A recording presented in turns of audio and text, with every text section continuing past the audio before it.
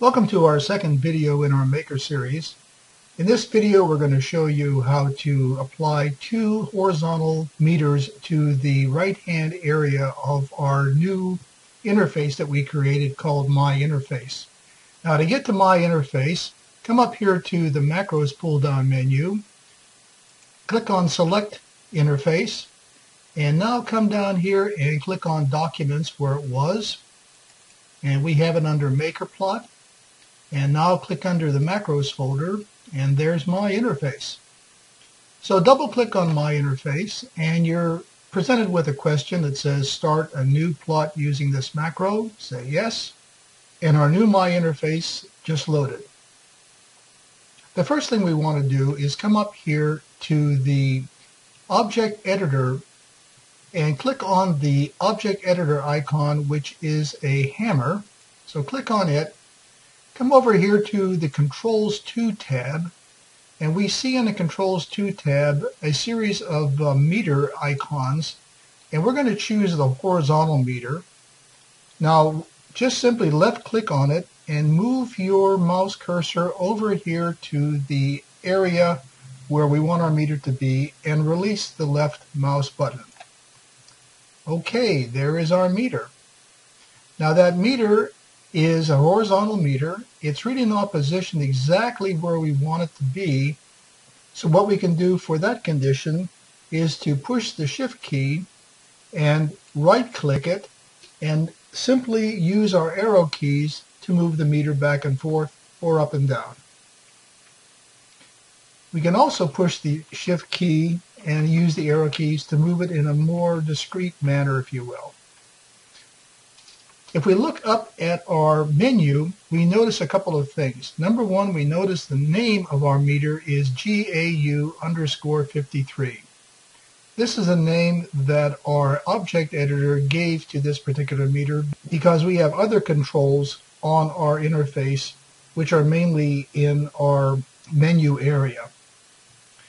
To position our meter more carefully, what we can also do is come up here to the left and top, and let's change that from an 81.3 to an 81 exactly. Okay, and now hit the enter key, and now our meter has moved to 81. Let's come down here to the top and let's move it to 77 exactly. We can also affect the width and height of the meter by doing the same thing with the width and height text boxes. Or we can simply click on the text box and then use our arrow keys to move the meter. There I'm changing the width. Now I'll change the height. Alright, it looks like we have a meter now with a width of 18 and a height of 13. So let's leave it at that particular setting. Now we want to create two meters. So we can do the same steps as we just did, or we can use a shortcut, and that's called the duplicate key. So come down here and click the duplicate, and now we've created another meter. To position that particular meter, again, push our Shift key down and right click, and now we can use our arrow keys to move the meter down. Alright, that's about right.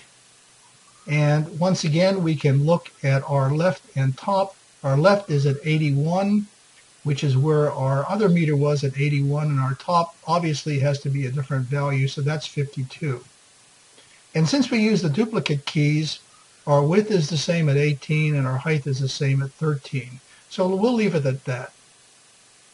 And looking back up here at the name, our MakerPlot object editor has named it GAU_53_54. So that's MakerPlot's way of naming meters automatically when you use the duplicate key.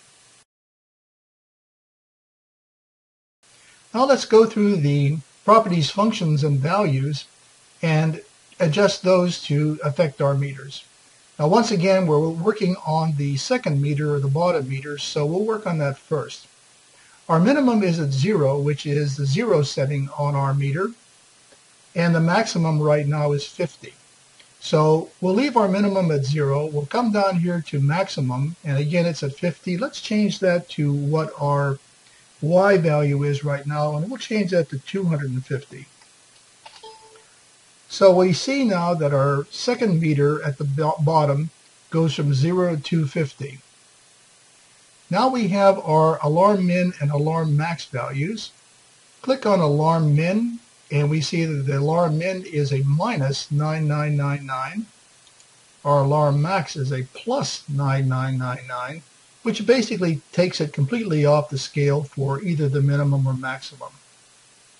Let's change that. Let's come back to alarm minimum and change that to something more reasonable like 50. We'll key in 50, hit the enter key, and now we see a small little red line under the 50 label of our second meter. So that's our alarm minimum. For our alarm maximum, let's make that some other value, let's say 150. Hit the enter key, and now we have a larger red line right under 150. So now we have the minimum and maximum alarm settings set on our meter. Coming down to channel, this says channel 0. Let's change that to channel 1. We're going to leave the top meter at channel 0. Let's change this to channel 1. So now this is going to monitor channel 1 of the analog signals. And to do that, automatically, we want to check the auto box. So we'll check auto, and that means it will follow the channel 1 analog plot automatically. For the alarm, we want to click on the alarm checkbox. That means our alarm will go off whenever our minimums or maximums are exceeded. And since we have a 0 value right now at our meter, our minimum value is exceeded. So that's why the alarm went off. Here's our sound. Right now, as you heard, we have a beep for our sound for our alarm. We'll leave it at that. Matter of fact, we're going to change the top meter to another sound, but we'll leave this one at a beep. Color. We can change the color from blue-gray, which it is right now, to something else like a gray, a blue. And notice every time we do this, the alarm goes off. Kind of annoying, but we only do this once, so it's livable. Here's a green, and an orange, and a white.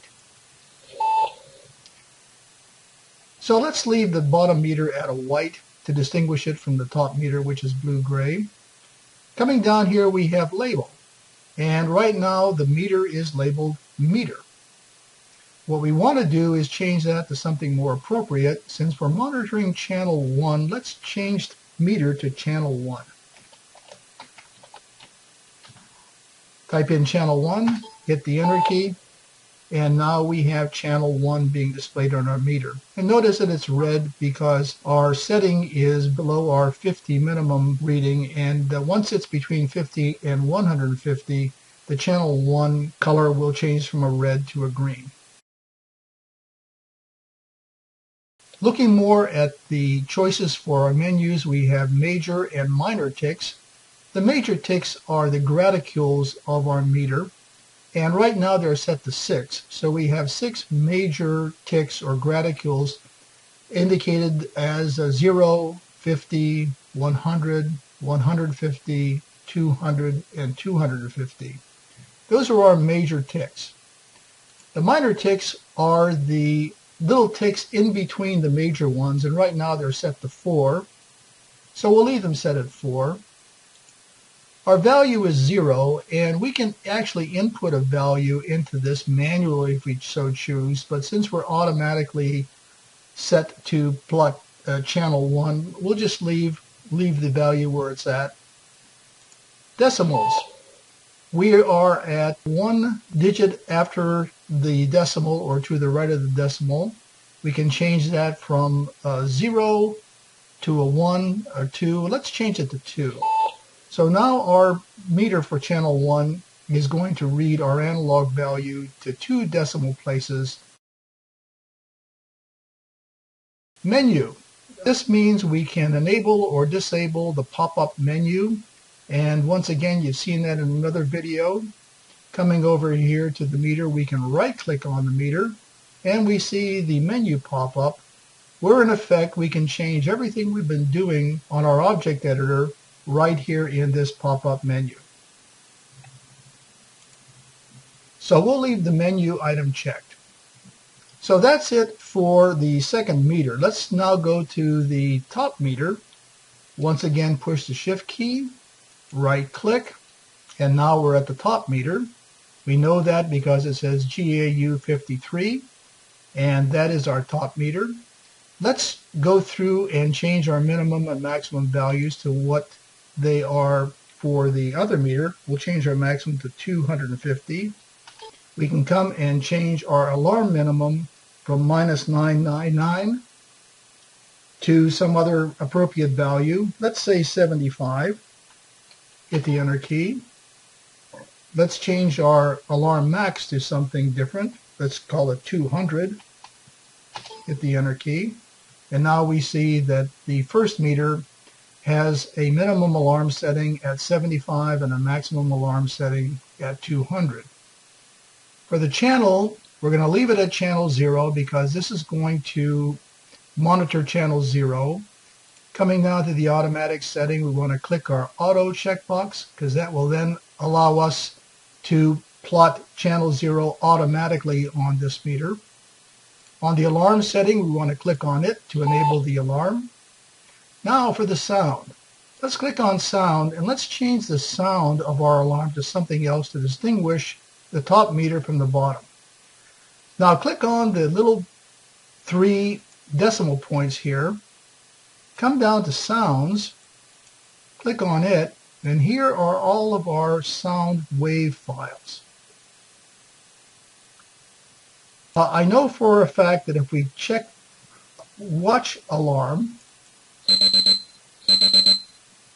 that's a pretty distinctive sound.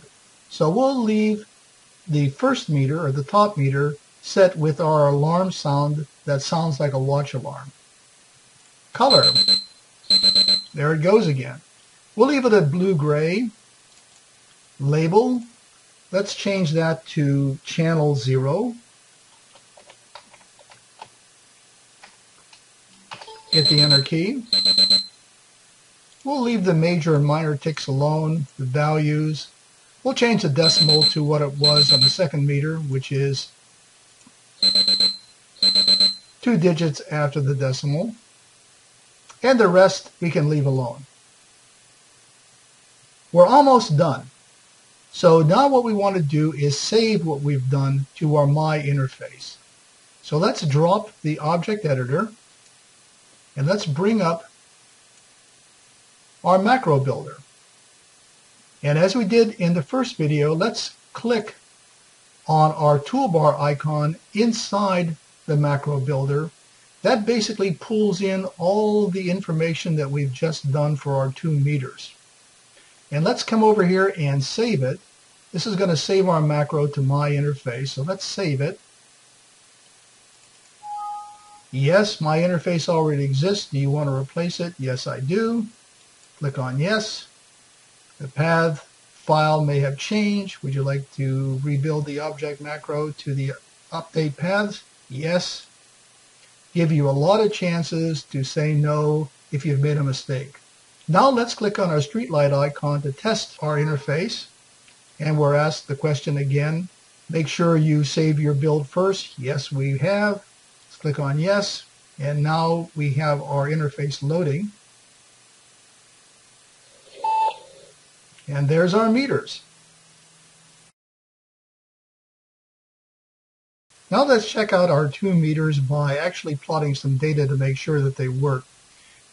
Let's come down here to our control section. We notice that we're connected to our microcontroller on COM20 at 9600 baud. So let's click on it, and we're going to bring up 10 channels of analog data and 8 channels of digital data. And there our meters begin to react to our data.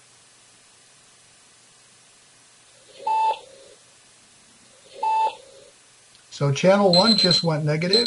Channel 0 just went below its minimums.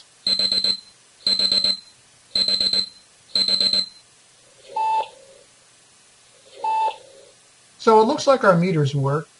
Our next video will show us how to add controls to be able to turn our alarms on and off, and also to set our meter scales to the y-axis. So that's in our next video.